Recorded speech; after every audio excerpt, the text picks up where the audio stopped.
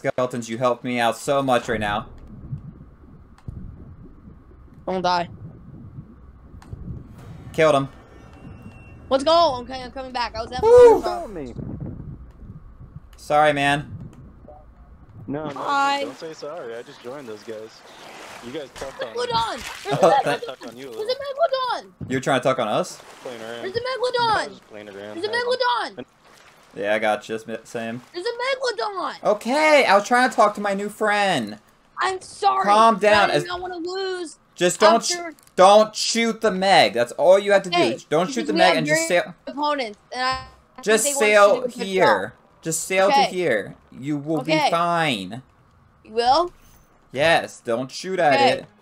Hey, what is up, everyone? In today's video, I have a topic I got from one of you guys from asking me about Sea of Thieves media outside of the game. Similar to the Origins comics that we read recently on the channel, these are going to be things that aren't part of the game, but relate to the game in some way. So in this video, we're going to be talking about some cool stuff in Sea of Thieves that is outside the game.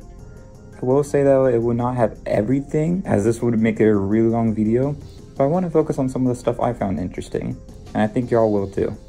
So with that all said, the first thing is what came out before the Origins comics, and that is several graphic novels that fans can read on Comixology. Unlike the comics we read, these graphic novels cost money to read, but are a lot longer and more in-depth than the stories we read. If you're looking for something on the free side of things, you can check out the Athena's Fortune audiobook, which is a collection of stories about different characters you may recognize in the game. This can be found in most places, but I'm pretty sure the place I saw it the most was on YouTube, so I'd check that out if you're interested. If you're looking for something physical, there is tons of Sea of Thieves merch that is all really well done in my opinion. For example, there is a Sea of Thieves Monopoly set that I love, and it's really well done. And I also saw recently that they added a table with a Sea of Thieves map on it, and that looked really cool and something I kind of want to get one day. If you're looking for something a bit more unique, there is a Sea of Thieves role-playing game, which is 2 to 6 players, and it's a tabletop game, and I'm pretty sure it's similar to something like D&D. Something cool with this is that it comes with exclusive sales called the Lord Guardian sales, which look really cool and almost makes the price of buying it worth it to me. I've really thought about getting it, but I don't really have enough people around to play that with. Another piece of Sea of Thieves media is their TikTok account, which has some funny videos that I know I definitely got a few laughs from it. There's one thing you can expect from me, and that's the unexpected. 'Cause I'm an international super spy. Super spy! You can also learn a ton about the behind the scenes of the game through the Sea of Thieves official podcast, which I also love watching when new episodes release.